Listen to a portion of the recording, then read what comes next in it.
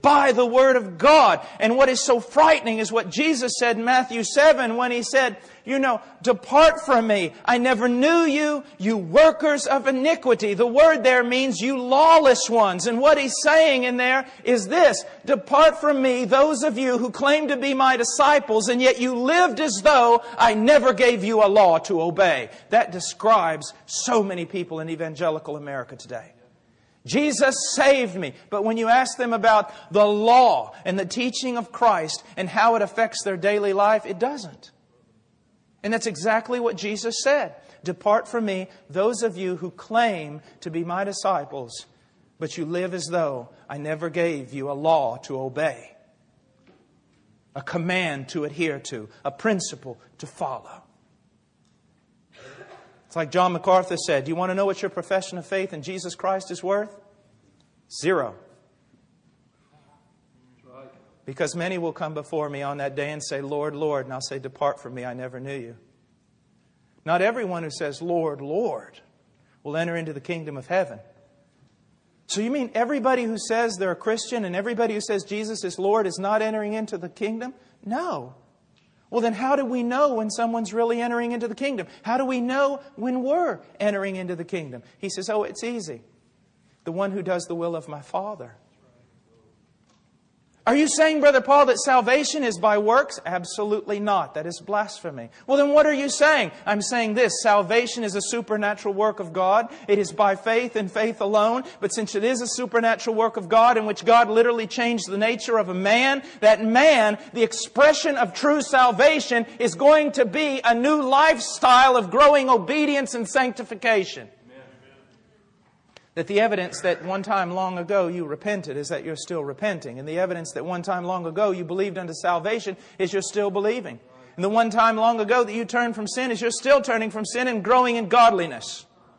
Because He who began a good work in you will finish it.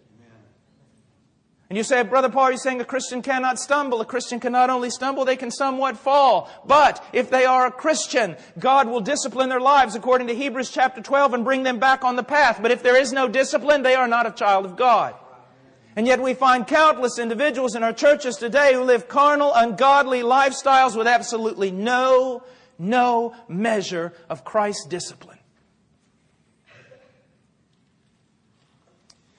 What shall we say then? Are we to continue in sin so that grace may increase? May it never be. Now, I don't know just how strong this language is, but I am told by scholars all throughout the world it is very strong. Paul is adamant. He is certain. He may even be a little bit angry. May it never be. Don't you ever say that. Why? He says, how shall we who died to sin still live in it? Now, what's this talking about? I believe that the first part of the book of Romans in chapter 6, the greater half of this is talking about a lost doctrine. I think he is speaking, at least referring to, backwards and forwards, the doctrine of regeneration. I truly do. Now, just listen to me. We're going to put on our thinking caps for a moment. I want you to look at what's been done to evangelical Christianity in America. Evangelism is all about decision. Decision. Make your decision. I made my decision. Hour of decision. Have you made your decision? You've got to make your decision for Christ. Salvation has come down to a man in the power of his own will, making a decision for Christ. It's almost like salvation is a decision to jump out of the line going to hell, to jump into the line going to heaven, and that's it. And anyone who's made that decision, we tell them they've been born again. But we have no concept of what the term born again or born from above really means. Born again or born from above is the doctrine of regeneration. What does it mean? Well, first of all, the Bible says that we're dead in our sins. The word there means dead. If it meant something else, they have put something else. Doesn't mean sick in our sins, troubled in our sins, plighted by our sins, dead in our sins. Regeneration is made alive. That we were spiritually dead to God. Now, what does that mean? Well, let me give you an example. So there's a dead man on the platform right here. He's dead. He's laying here. He's dead. Not mostly dead, but dead. Okay? And I come to him, being the benevolent Samaritan that I am, I come to him and I say, "Sir, hearken unto my voice. Not far from here is a well-established hospital. They have those funny electric things that they can put on your chest. And though it will be quite painful, they can shock you back into existence. Now, sir, come with me." What's wrong? You want to be dead all your life? Come. Please. Now. That's ridiculous, isn't it? Well, so is our evangelism. So is our evangelism.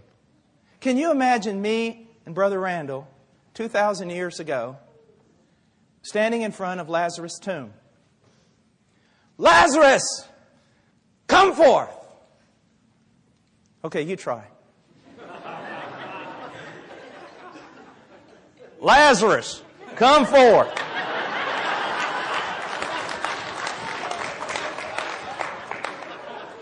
You try.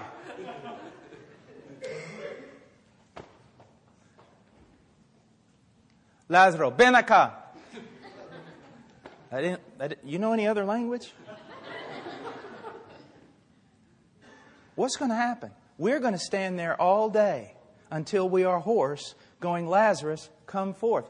Lazarus just happens to have a problem. When you're dead, you can't hear anybody. Now, but think about this. Jesus comes up and goes, "Lazarus, come forth." There's still the problem. Jesus spoke. Whoopee! He spoke to a dead man. Dead men can't hear. So what you need to understand is when Jesus said, "Lazarus, come forth," He also imparted into Lazarus the life to stand up and hear. And that's what you don't recognize. When a man gets out to preach the gospel, he is not some little tinker toy type of man who's learned a few slick systems who can go out and motivate and coerce and manipulate people emotionally to come forward. If he is a true preacher of God, he is a prophet standing in a valley full of dead bones. And God looks at him and says, "Can these bones live?" And he says, "You know, Lord." "Well then, son, call upon the wind. Speak to these bones." That's the problem in America today. You think salvation is just some little human decision of the will. The fact of the matter is, it is a supernatural work of God. Men hate God. Don't you recognize that? And men cannot come to God. Why? Because they hate Him. It's like this. Let me give you an example. It says in the Bible that Joseph's brothers could not speak a kind or gentle word to him. Why is that? Did they have lips? Yes. Did they have tongues? Were any of them mute? Not that I understand. Why is it that his brothers could not speak a good word to him? It says, because they hated him. So what it's saying is this. Have you ever seen a person, you say, "You need to forgive this other person"? "I can't." "Why not?" I just can't. They've done me so much wrong. I cannot forgive them." What are they saying? The animosity, the bitterness, the hatred in my heart keeps me from forgiving them. That's why when we say men can't come to God, we're saying they can't come to God because they won't come to God, and they won't come to God because God is holy, they're wicked, and they hate what they see. And Jesus said the same thing. You will not come to the light because your deeds are evil. Men are evil. So the more they see of God and the more they see of God's law, the more they will hate God and kick against His law. That is why when a preacher like me gets up to preach, he knows it's absolutely hopeless. No matter what I say, no matter what I do, I cannot coerce, I cannot manipulate. Why? The Spirit of Almighty God must come down in that place and resurrect people. It is a spiritual work of God, not a thing for tiny boys. If I see one more church sign that uses that Geico thing? Salvation is so easy a caveman can do it. I don't know what I'm going to become. Salvation's so easy a caveman can do it. No, salvation's so impossible that the blessed, thrice holy Son of God had to spill His blood to make it happen. And then the Spirit of Almighty God must come and literally resurrect a dead man and give him spiritual sight so that he can see. As I was sharing earlier, and this is important for you to understand Romans 12. This is important. I'm going to get back to it, but you have to understand this. Most people, they preach like this.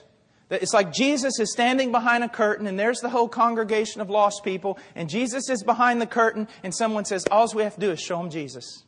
And they see Jesus, they're going to come to Him. Just pull that curtain back. Preach to them about Jesus and they'll come. That's not true. Why? Well, the audience is blind. So you pull the curtain back, nothing. Why? They're blind. And then someone says, you're right, Brother Paul. We got to preach Jesus. We got to pull that curtain back so that they can see Him. And the Spirit of God's got to come and give them sight. Then they'll come to Him. No, they won't. They'll kill Him. Why? Because when they open up their eyes, and for the first time in their life, see Jesus as the impeccably holy and righteous Son of God, and they see Him with that wicked, God-hating heart of theirs, the more they see of Him, the more they'll hate Him. The more they see of His will, the more they'll kick against it. See, here's one of the problems. Preachers aren't telling you today what is a long, drawn-out doctrine throughout all of Orthodox Christianity. Men are fallen, radically depraved. They are born in their sin and in iniquity. They are born conceived in sin. They are haters of God. They are truly evil. And the only reason you don't make Hitler look like a choir boy is because the grace of God has restrained you. So if we were to pull back the curtain and the Spirit were to allow you to see, then what you saw you would hate because your heart is evil. So what has to happen for a man to get saved? I'll tell you what has to happen. A preacher preaches the gospel of Jesus Christ and calls men to repent and believe the gospel. And the Spirit of God comes, and what does He do? He does exactly what Ezekiel says. He takes out a heart of stone. What is that heart of stone? I don't care how big a man... You get the biggest man in Texas and make a statue of him. I'll punch him. I'll pinch him. I'll prod him. I'll kick him. I'll let a pigeon land on his head. And he's not going to do anything. Why? Because a statue of stone, no matter how big it is an inanimate object. It cannot respond to stimuli. That's the heart that a man has. He cannot respond to divine stimuli because it's dead. But He says, I will take out your heart of stone and I will give you a heart of flesh. And what is flesh? Flesh, in this sense, is not talking about something bad. A heart of flesh is something that can respond to stimuli. I'm going to give you a heart that can see me, hear me. I'm going to recreate your heart in the image of God in true righteousness and true holiness. And I'm going to throw open your eyes. And the moment I open your eyes and you see my Son, my beautiful, precious, holy Son, you are going to be drawn to Him because that heart of yours has been changed. And that is why He is saying here, shall we sin so that grace may increase? And He says, no, no way. Why? Because although we were born with a sinful Adamic nature that drank down sin like it was water, even though we loved evil deeds and hated the light, in saving us, God made us new creatures. Salvation is not just a thing of the human will. It is a supernatural work of God, just like recreation. The Spirit of God hovered in the creating of the universe. The Spirit of God recreates a person who is genuinely born again. Makes them new, makes them different. How is it that you can be witnessing to a drunk? You can be witnessing to a guy who has done everything possible, who has no morality, no nothing. And all of a sudden, when you're witnessing to him, he sees Christ. He's broken over his sin. He comes running to Christ, and then he's absolutely just a different man. Did he just make a decision? The Spirit of God made him anew. Now, I'll give you the best illustration. I've been living in Alabama for a year, so I can use this illustration. Let's imagine that I have a plate of that barbecue I ate today. That was wonderful stuff. Wonderful plate of the finest food. Bucket of garbage. And we let a pig loose in the auditorium.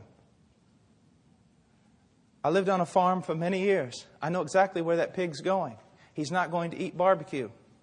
He's going to stick his head in this bucket of vomitous filth. He's going to plunge his head in there as deep as it can go. He's going to eat with all delight, and he is going to shake his little tail, and he's not going to worry about any of you seeing him. But if in 1 second I have the power to change that pig into a man, change his very nature, he is now a new creature. He isn't just a pig who decided to turn over a new leaf. He isn't a pig who's going to finishing school. He isn't a pig who's being discipled. He is a pig that supernaturally has been changed into something other than a pig. He's been changed into a man. And the moment he's changed into a man, there are some things that men simply by nature cannot eat. They can't do it.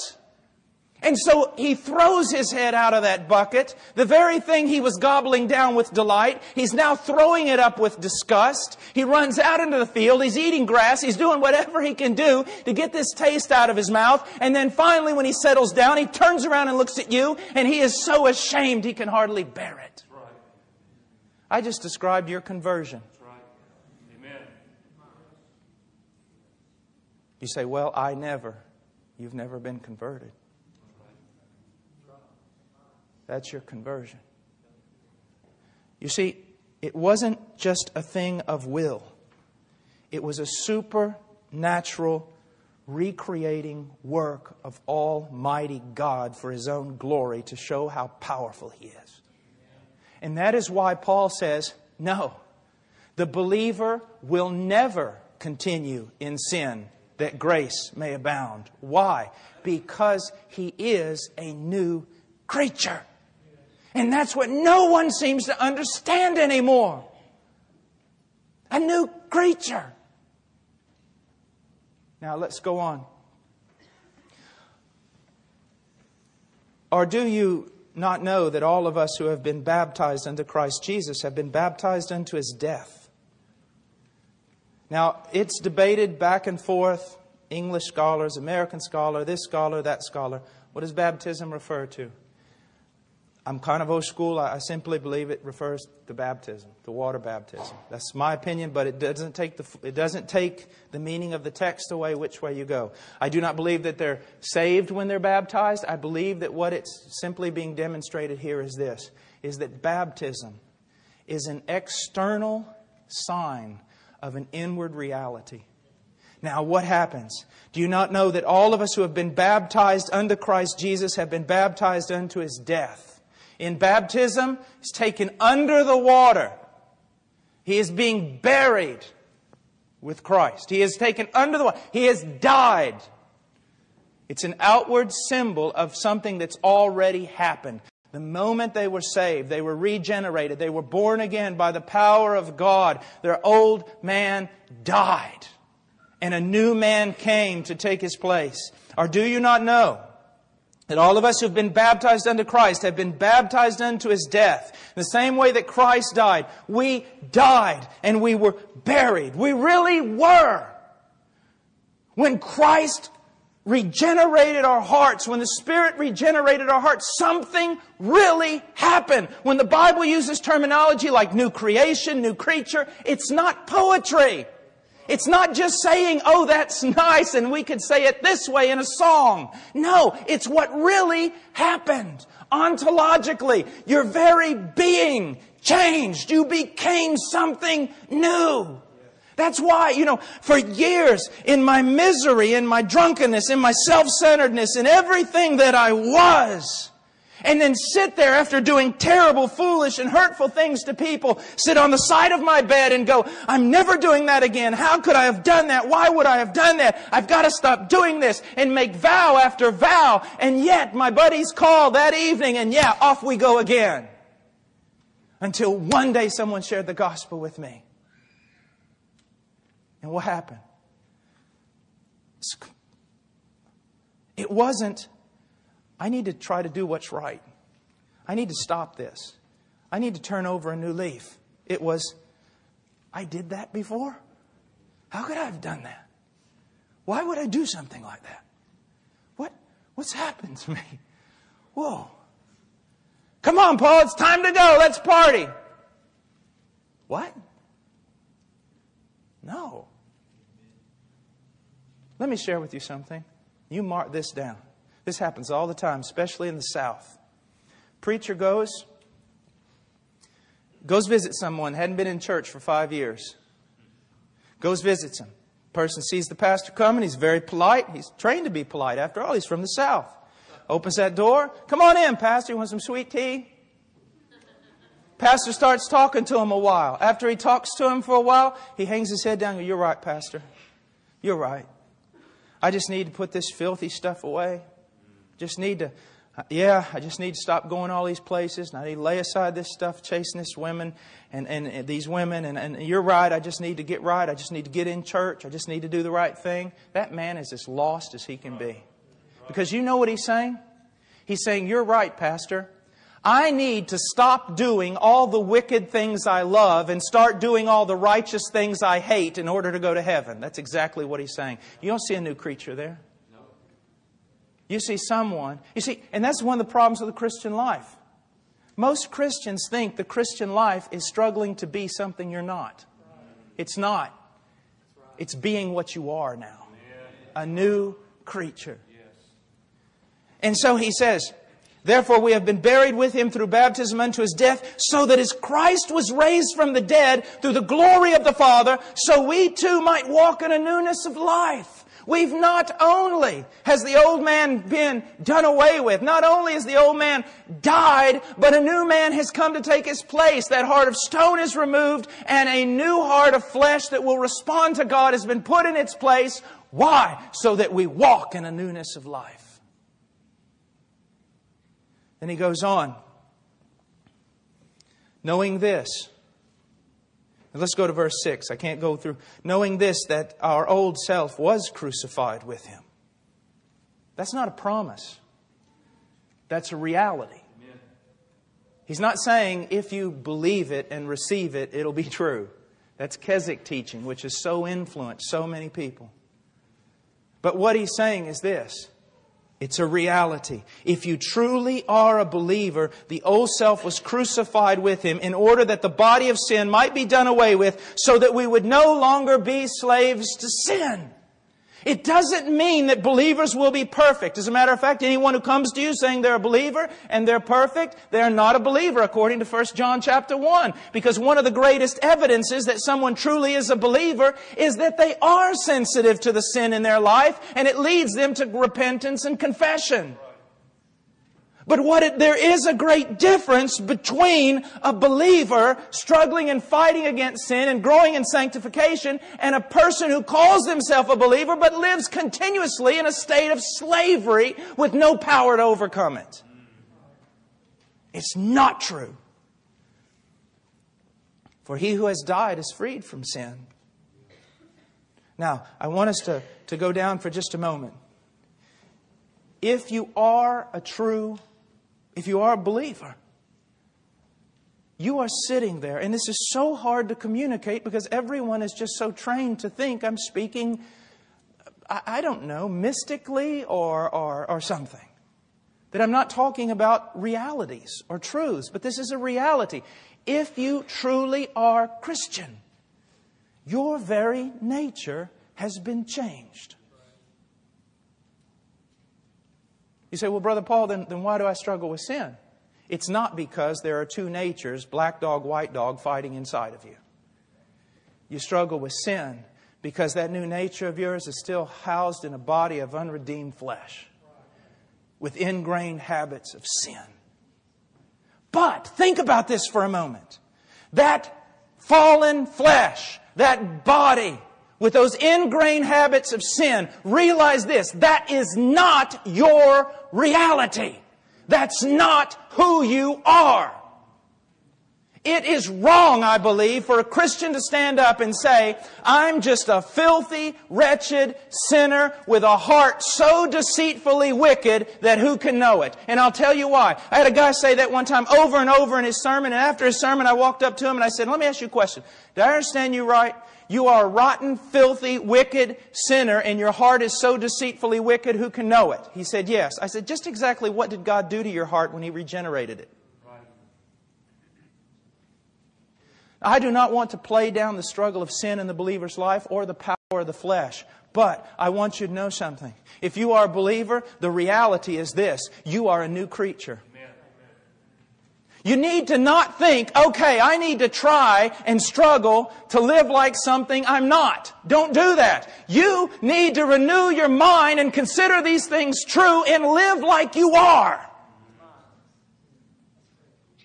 You aren't these lies anymore. You're something else. And so he goes on and he says this. Verse 11. Even so, consider yourselves to be dead to sin, but alive to God in Christ Jesus. And why is that? Because you really are dead to sin and alive to Christ Jesus. That's the whole purpose of the first 6 verses. You think I'm getting excited? You're right. There's this teaching out there that if you just consider yourself dead to sin and alive to Christ hard enough, you will actually be dead to sin and alive to Christ. It's a Keswick teaching. It's resting in Christ. It's let go and let God. None of it's true. It's a reality. He says in the first part of the text, you are dead to sin. Look what he says. How shall we who died to sin still live in it? And then he talks about being baptized unto His death and raised to newness of life. And that's why he can come back in verse 11 and says, even so consider yourselves to be dead to sin but alive to God in Christ Jesus, because you really are. You are living now in a new reality, in a new realm. That's why Augustine, who was a very immoral man, especially with the ladies, after his salvation, he's walking down the street and this lady of very poor reputation leans out in the balcony and says, Augustine, Augustine, it is I. And he goes, yes, but it is not I. That's right. That's right.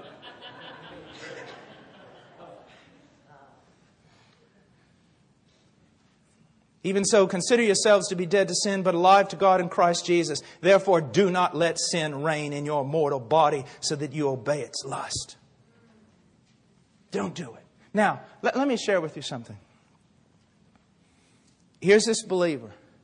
Well, I'm just a wretched, old, wicked sinner. My heart's deceitful. I love sin. I hear believers talking about that. You love sin? Well, yeah, we just love sin. All right, so look at the power in this. First of all, what does that say for the doctrine of regeneration? It's not a very big work. But second of all, look at this. Here comes sin right for him. And he goes, well, I just might as well, how can I resist it? Be who I am. I'm still just a wretched old this and that. And, well, I still fight against this and no power to stand against it. But someone who understands, I believe, the doctrine of regeneration and sees sin marching down the aisle towards him, sees temptation marching down the aisle, stops and says, no. And I'll tell you why. You're coming to me with deception. You're trying to make me believe that if I bite into this, I will experience pleasure, I will experience joy, but I will not experience any more pleasure or any more joy than a man sticking his head in a bucket of vomit to slop like a pig. I will not believe that. I am not that any longer. That's not who I am. I won't enjoy it. It won't bring me pleasure. Most people think the Christian life is this, denying yourself all these worldly pleasures so that you can get to heaven. But if you're a new creature, worldly pleasures are no longer a pleasure. You say, Brother Paul, can Christians be deceived? Yes, but it is a deception. When a Christian stops renewing their mind in the Word of God, when they stop hanging around other godly people and having iron sharpening iron, and they stop thinking godly thoughts and they begin influenced by the world, they can go over there and stick their head right in a bucket of sin and bite down. And the moment they do, they know they're wrong. They know it's sickening. Now they may continue to chomp for a while in their dullness, in their hardness of heart, in their confusion, but sooner or later they're going to vomit it up. Why? They are new creatures. They're new creatures.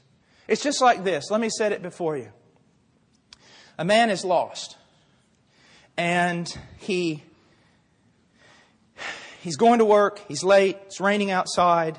He's got books under his arm. They're all dropping out. He hasn't had breakfast. He's trying to get the doorknob open, and he's trying to rush out. And the moment he gets the door partway open, his wife goes, "Honey, could you take the trash out?"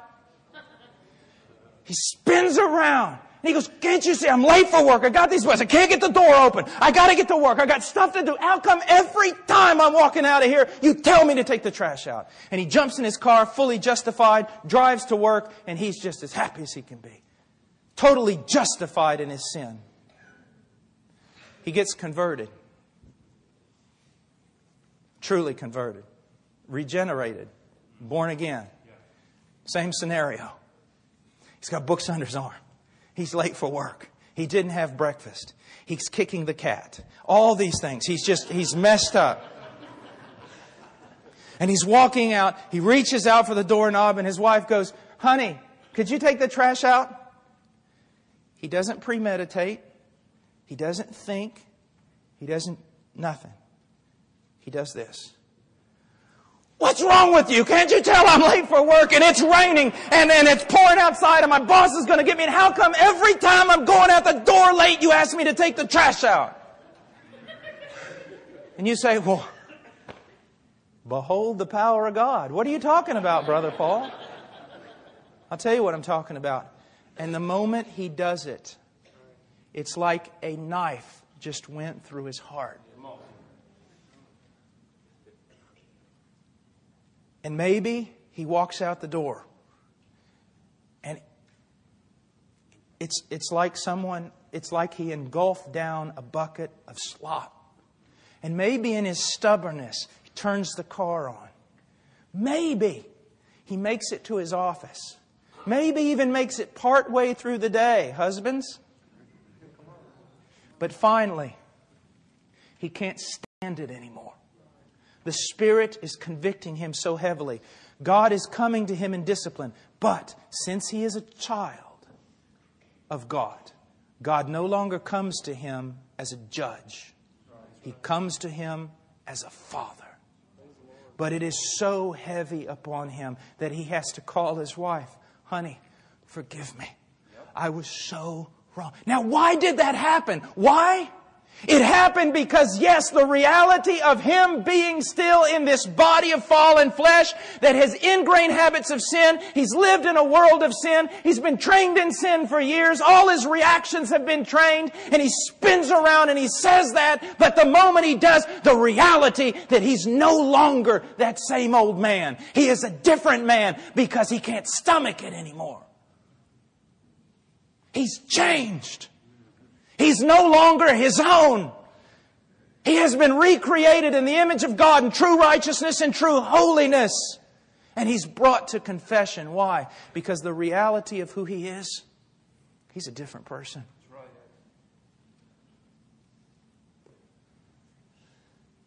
Now he says, "Even so,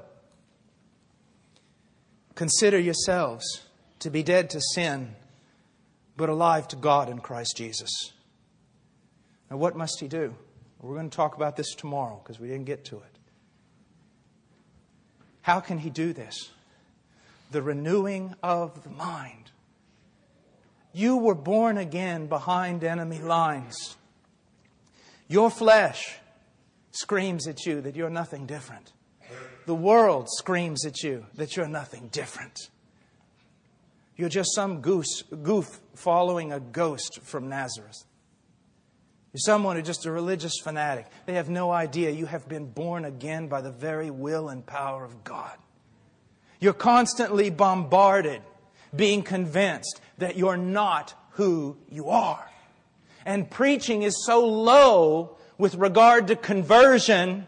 And so many people are called Christians who live totally carnal lives that you're convinced that there's not that much power in the Christian life and it's okay to just live in sin because that's what everyone does. No! You need to hear from the Word of God over and over again. Your old man has died. It has been crucified. You have been risen with Christ. You are a new creature and been given the Holy Spirit. It's like that silly little story of the little eaglet that falls out of the nest and lands right in the middle of the chicken coop. And all he ever sees all his life is chickens. Chickens are about the foolish, most ugly, stupid things I've ever seen. I mean, they don't have any arms or anything. They just walk around. I mean, that's an elegant chicken. Have you ever heard anyone say that?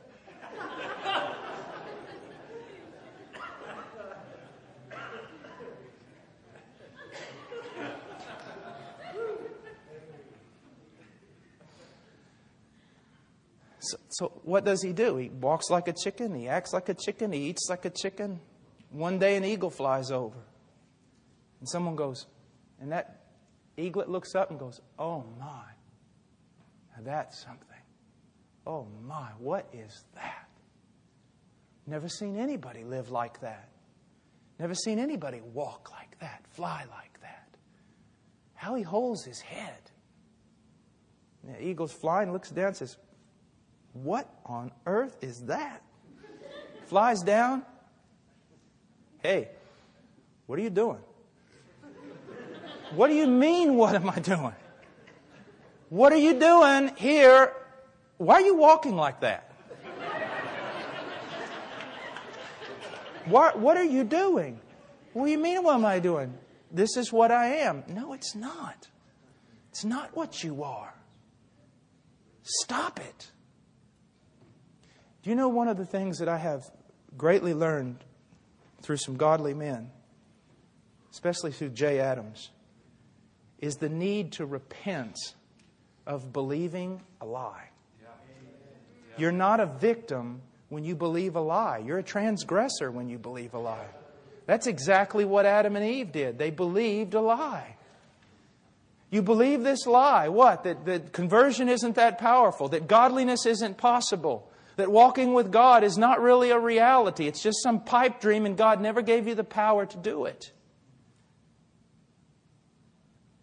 And that eagle says, "Come on." The guy goes, "I can't do this." "Yes, you can." Finally has to literally grab the thing, fly up in the air and let him go. And pretty soon, he says, "Oh my, this is true. This is greater than anything anyone ever told me.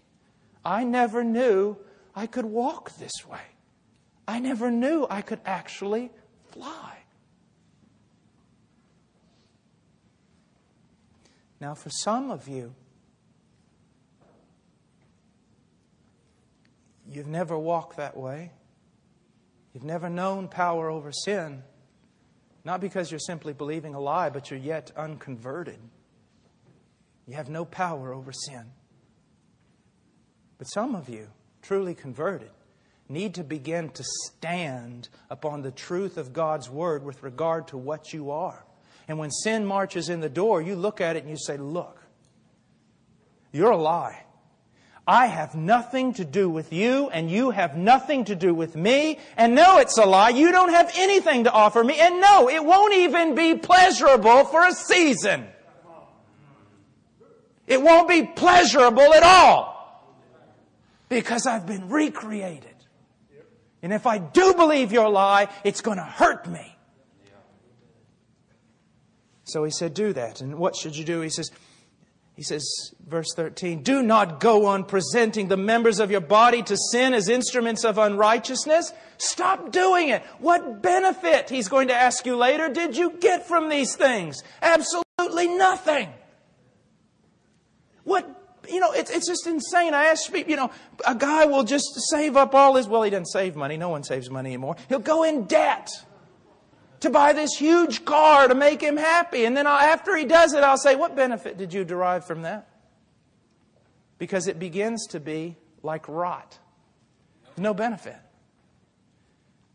What benefit does anyone ever derive by living outside of the will of God? Absolutely nothing. And so he says, stop doing it.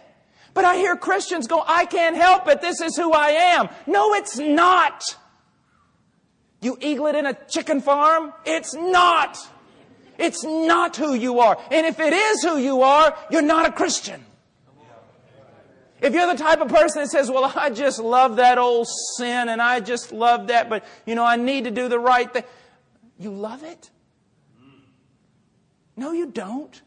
Some of you don't love sin, and yet you say you love sin because that's the language you've been taught. Really? He says, stop it. Stop it. It's just like John 15. What an amazing passage. I am the vine. Now you need to try to be a branch. That's not what it says. I am the vine. You are the branch. You are a branch. So stop trying to be something else. You really are a branch. Now live like a branch.